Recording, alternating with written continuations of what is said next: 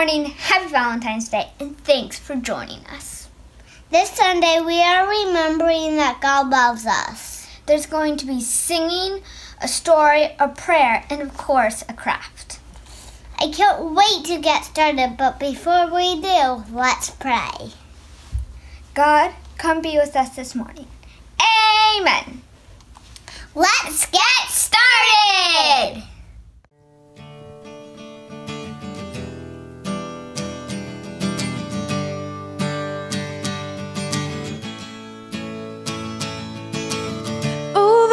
Mountains and the sea, your river runs with love for me, and I will open up my heart and let the Spirit set me free.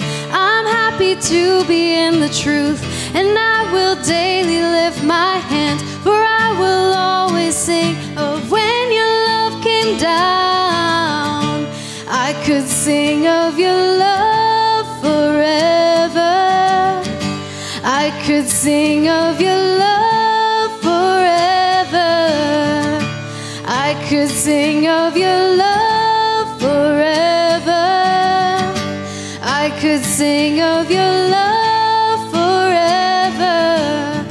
Over the mountains and the sea, your river runs with love for me, and I will open up my heart and let the Spirit set me free. I'm happy to be in the truth, and I will daily lift my hands, for I will always sing of when your love came down. I could sing of your love forever. I could sing of your love forever. I could sing of your love forever. I could sing of your love forever. And oh, I feel like dancing. It's foolishness, I know. When the world has seen the light, they will dance with joy like we're dancing now. I could sing of your love forever. I could sing of your love forever. I could sing of your love forever. I could sing of your love forever. I could sing of your love forever. I could sing of your love forever. I could sing of your love forever. I could sing of your love forever.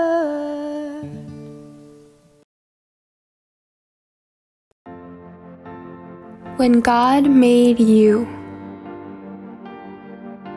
You, when God made you all shiny and new, an incredible you, a you all your own, a you unlike anyone else ever known. An exclusive design, one God refined, you're perfectly crafted, one of a kind. 'Cause when God made you, somehow God knew that the world needed someone exactly like you. You, God thinks about you. God was thinking of you long before your debut.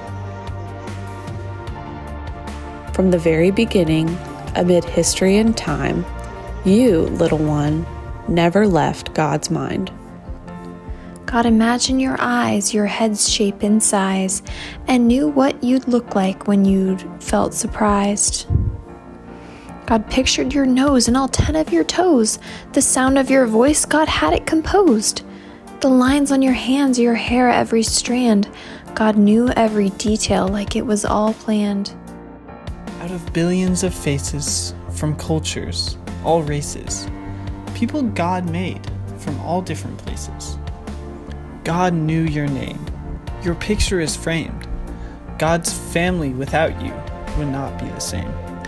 'Cause when God made you, this much is true. the world got to meet who God already knew. You, when God sees you, God delights in what is and sees only what's true. That you, yes, you, in all of your glory, bring color and rhythm and rhyme to God's story. So be you, fully you, a show-stopping review. Live your life in full color, every tint, every hue. Discover, explore, have faith but love more, and learn and relearn all that God made you for. Use your talents and passions, those gifts that God fashioned. Think up ideas and then put them into action. 'Cause God loves you creating, your true self displaying, when light on the inside through art is portraying. When you make believe, the stories conceived, the heroics, the magic, those tricks up your sleeve. When you dance alone, spinning like a cyclone, being whoever, whatever, in a world all your own. God smiles, and here's why. In the spark of your eye, a familiar reflection shines bright from inside. 'Cause when God made you, and the world oohed and awed, in heaven they called you an image of God.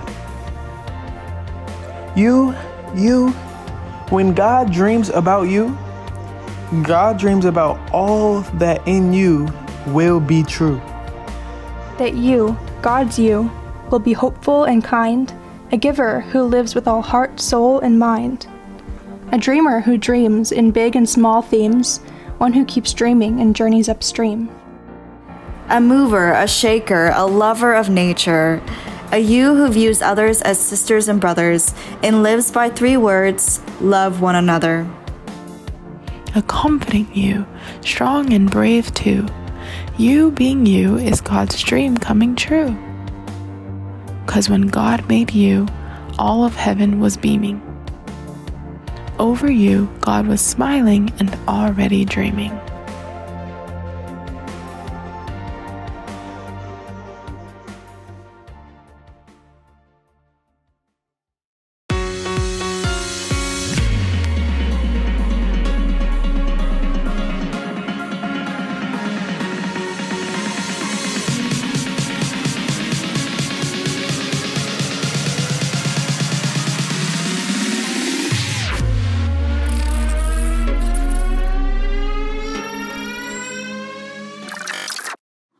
Let's get ready to pray. We're going to take some time right now to get our minds and bodies ready to welcome God into this space.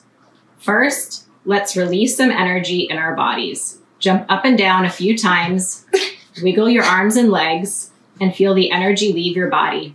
Now bring your feet to your floor and your arms to your side and stand very still. Take a seat on the ground. Feel your legs pressing against the floor underneath you. Now place the palms of your hands on the floor beside you.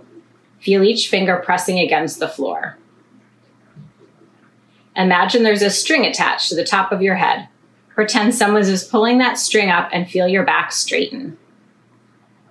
Now lift your shoulders up to your ears as high as they go. Then let them fall down. Let's do that one more time. Lift your shoulders up to your ears and let them fall down slowly. Finally, imagine you're holding a lemon in each of your hands. Try to squeeze that as hard as you can and then slowly let go. Leave your hands open and find a comfortable place to rest them. Now let's pray these words after me.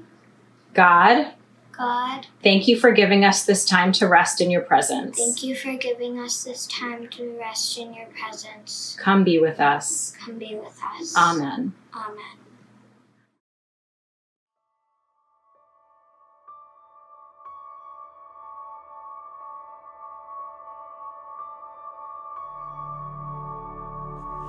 Close your eyes and let's take a few deep breaths together.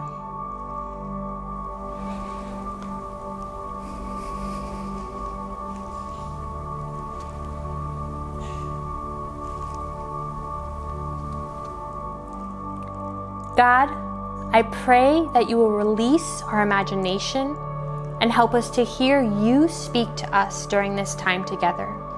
We open our hands to you we open our ears to you.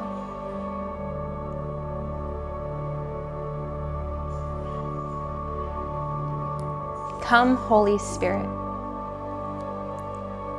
Close your eyes and imagine that you see two hands knitting. Imagine there are two hands in front of you with a great ball of yarn sitting next to those hands. What color is the yarn? Is it all one color, or is it different colors? If you were to knit something special, what color yarn would you choose?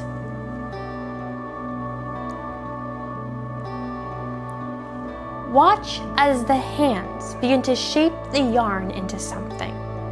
The yarn loops around the knitting needles and first begins to form a shape that you recognize.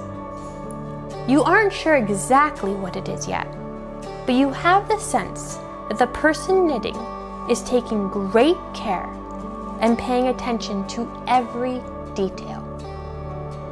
The hands that you see in front of you are strong hands, but they gently hook and loop the yarn so carefully. You notice now that you begin to see a set of feet being formed. They are perfect feet, and they seem about the same size as your feet.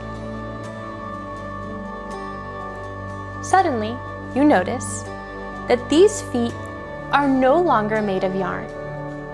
They seem to be real, live feet.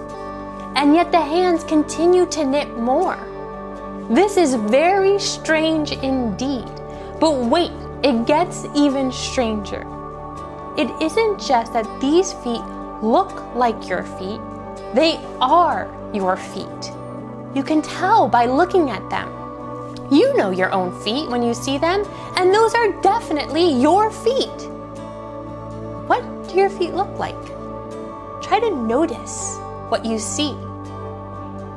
Watch as the knitted legs turn into real legs. Your legs are right there connected to your feet. Someone is knitting with great detail and care, and everything they are knitting is coming to life. Watch as your body is knit together and formed. Your arms, your hands, your fingers.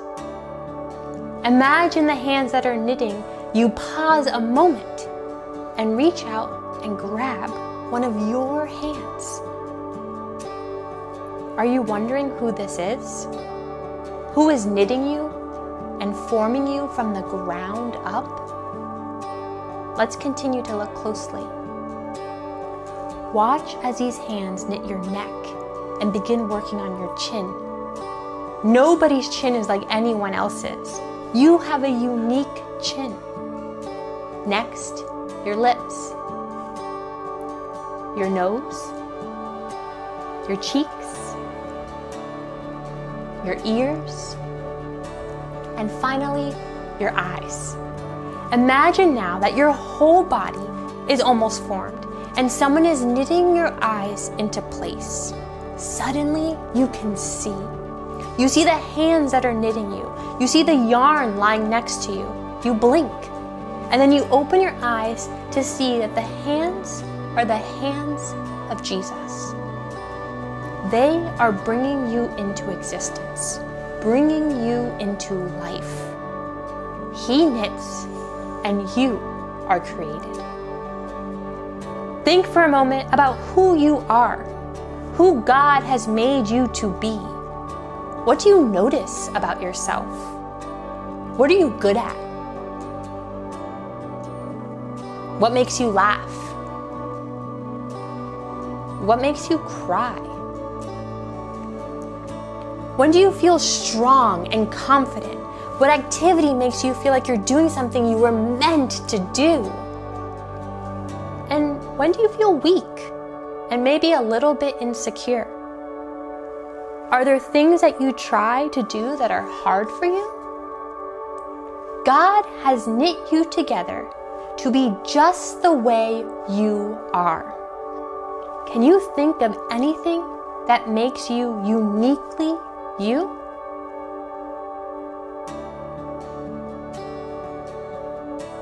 Listen to these words of David. who wrote many psalms. He says, "Oh yes, you shaped me first inside, then out. You knit me in my mother's womb. I thank you, high God, you're breathtaking. Body and soul, I am marvelously made. I worship in adoration. What a creation! You know me inside and out. You know every bone in my body. You know exactly how I was made bit by bit, how I was sculpted from nothing into something. Like an open book, you watched me grow from conception to birth. All the stages of my life were spread out before you. The days of my life all prepared before I even lived one day. Of all the things that God loves in this world, the most important thing to pay attention to is that He loves you. The most important part of this story is that God loves so many things, and that He loves you in particular. Amen.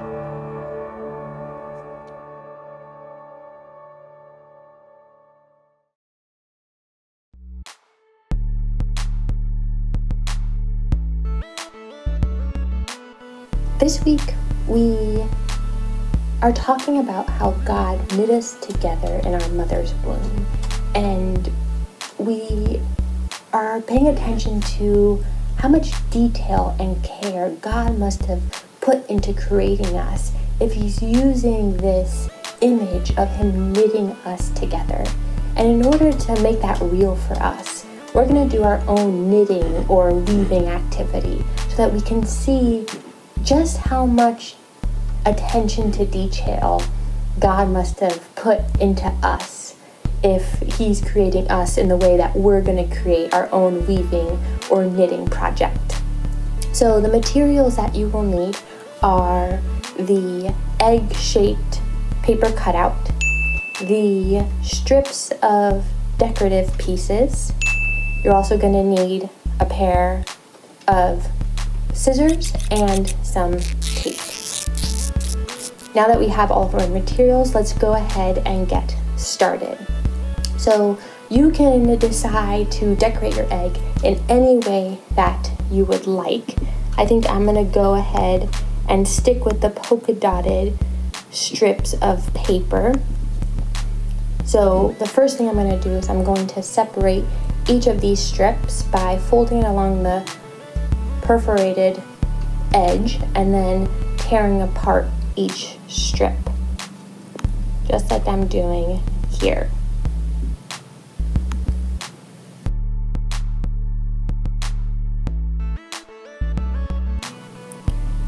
Now that I have every strip torn out, I'm going to take my first strip and I'm going to weave it through the slits in the egg.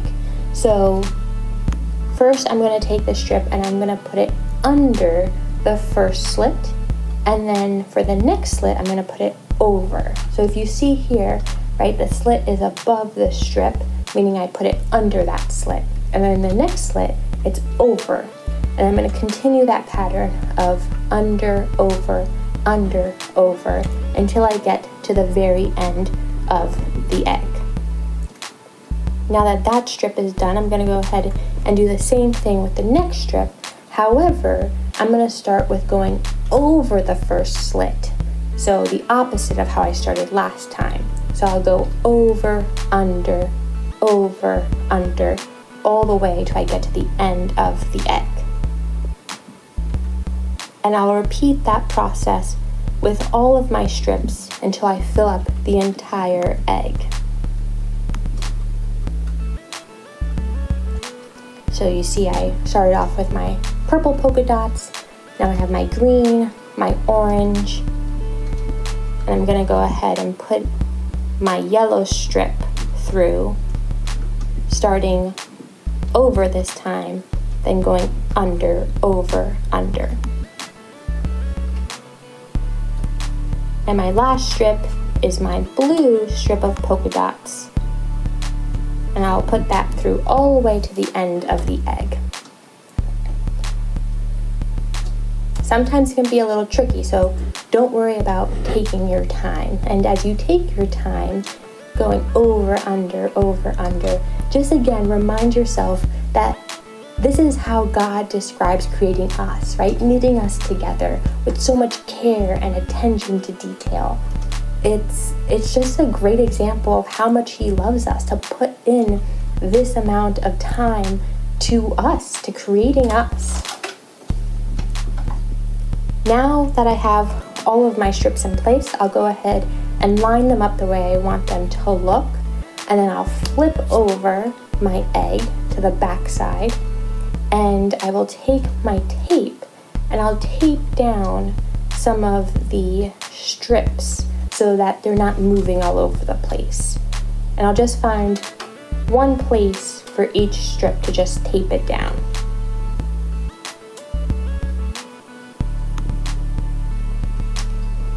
Now that my strips are taped down and in place, my last step is to cut off the excess. So I'll use my scissors here to just cut along the edge of the egg, cutting out all the excess of the strips.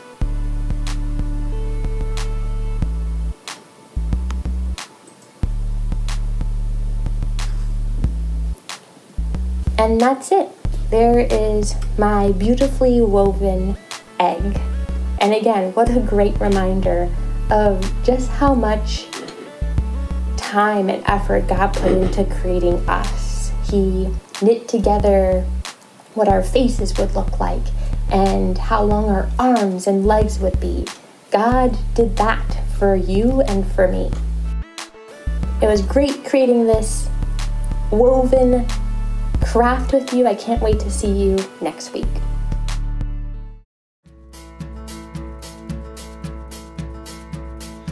In my wrestling and in my doubts, in my failures, you won't walk out. Your great love will lead me through. You are the peace in my troubled sea. Whoa, you are the peace in my troubled sea. In the silence, you won't let go. In the questions, your truth will hold. Your great love will lead me through.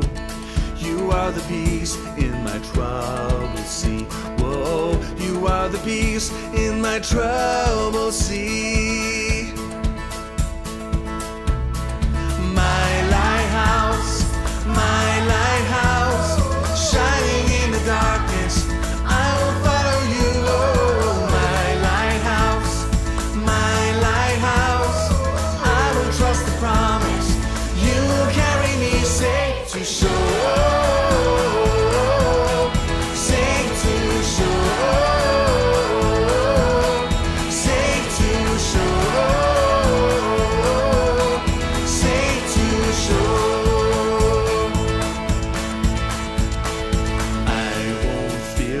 Tomorrow brings. With each morning I'll rise and sing. My God's love will lead me through. You are the peace in my troubled sea. Whoa, you are the peace in my troubled sea. My lighthouse, shining in the darkness,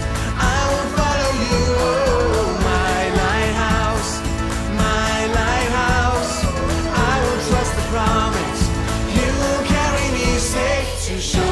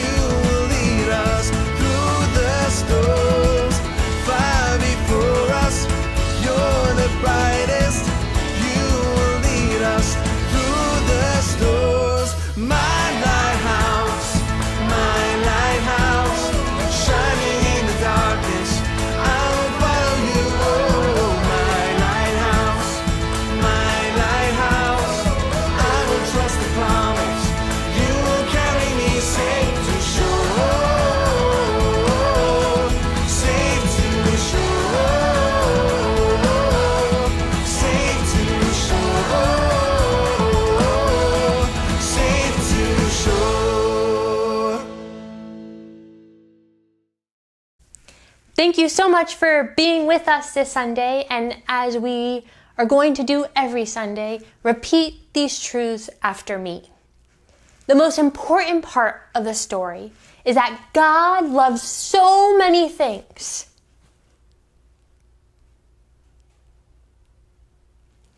God loves me. And with that, miss you, love you, and see you next week.